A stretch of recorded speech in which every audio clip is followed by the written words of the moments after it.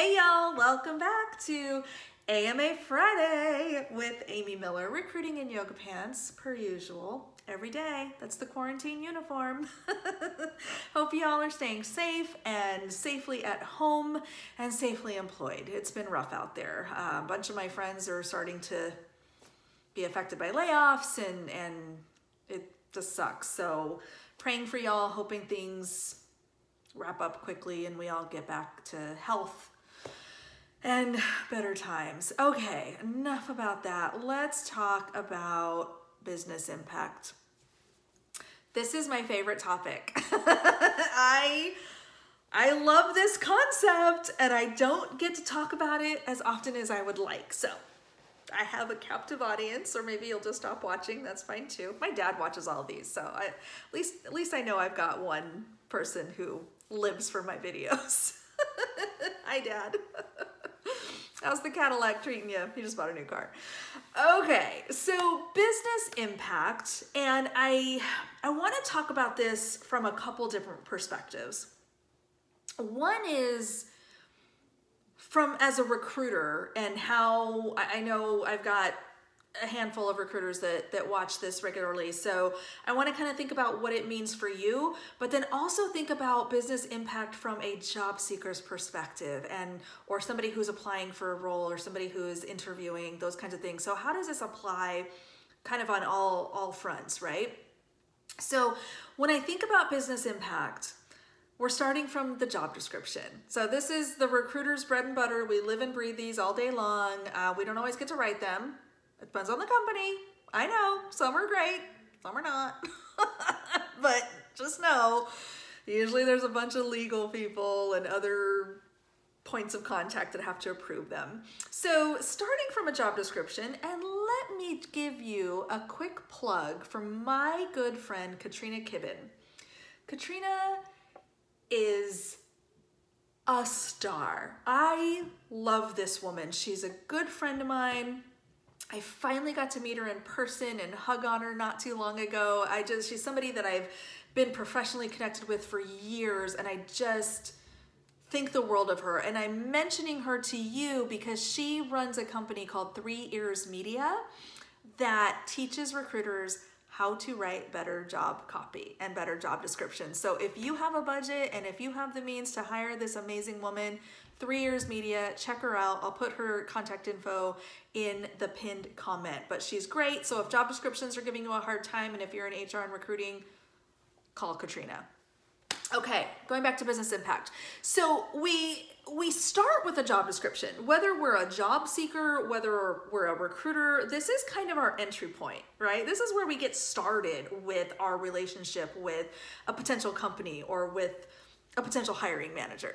And so we look at the job description and we're trying to figure out, what is this person gonna do? So from a recruiting perspective, I'm looking at the skills that we need. I'm looking at the responsibilities someone's going to accomplish on the job. And these are very tactical things, right? And there are reasons that we have basic qualifications and we have these measurable things that we're looking for, you know, X number of years of experience, skilled in X coding languages or whatever. You know, I live and breathe tech, but it could apply to anything, whatever the job requirements are. And so we really focus in on that and we draw our keywords from that. And for job seekers, you're getting those same keywords and you're dropping them in a resume. I get it. And I understand that those are important and we can't not think about those factors. But I want to push you a little bit further on this idea. I want you to think about, what is this job actually going to do? What is the impact? The person that's going to come in and fit these requirements and accomplish these responsibilities on a day-to-day basis, what is the impact? So when we're talking about business impact, we're really drilling into, what is the business problem that we're trying to solve? I cannot tell you how many times in my career I have sat down with a hiring manager. Great, you need to hire a software engineer. Got it. I'm your girl. I'm going to find you the best person. This is going to be great. We're going to be besties by the time this is over. What is the business problem that you're trying to solve here? And I get blank looks. What do you mean? Just go find me an engineer, crazy lady. I've seen and heard it all, believe me. Here's the big idea. I need to understand the story. I need to understand the impact. I'm looking for those accomplishments, the things that someone's gonna do, and how it applies to the bigger picture. It's not just, hey, I'm gonna go hire a software engineer at Microsoft, which I've done a lot, and I loved my time at Microsoft. I've said that before. I pick on them a lot because it was a couple jobs ago and I feel safe talking about it. But no, I had a great time there and I loved it, and I loved hiring engineers for them. And here, Bing Ads, I actually recruited for Bing Ads. I love this jacket. But you know, the idea was, okay, great. So we're hiring engineers for Bing Ads, and that's wonderful. And they need to have certain criteria and they need to have certain skills. But what's the problem we're solving here?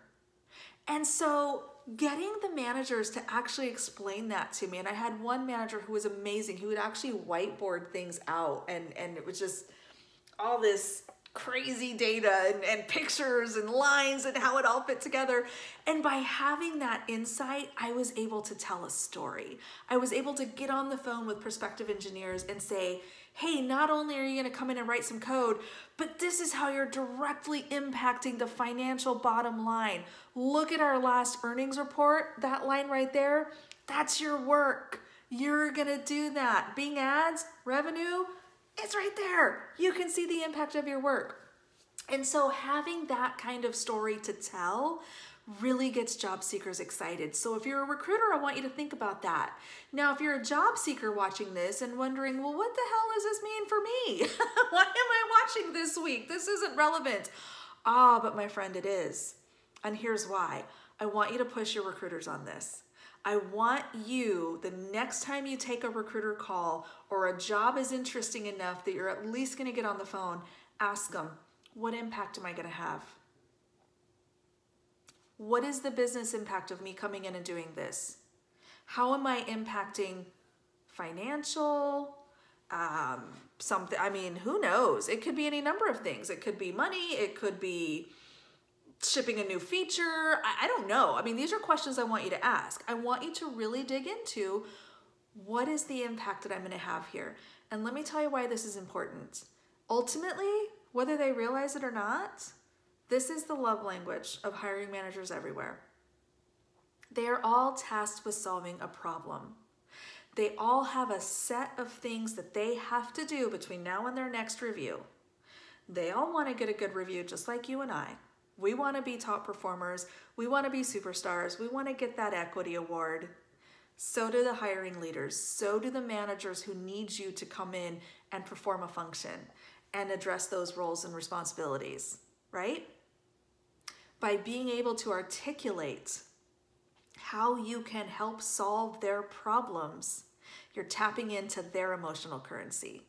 You're figuring out things that are important to them and how you, with your expertise, with your X number of years of experience, with your proven ability to do this, that, and the other, you're showing them how you can solve business problems.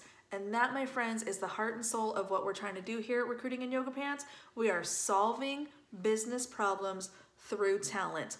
That is my mantra. I will stand by it until they send me out. Don't let me recruit anymore. Let's hope that doesn't happen because I'm not qualified to do anything else.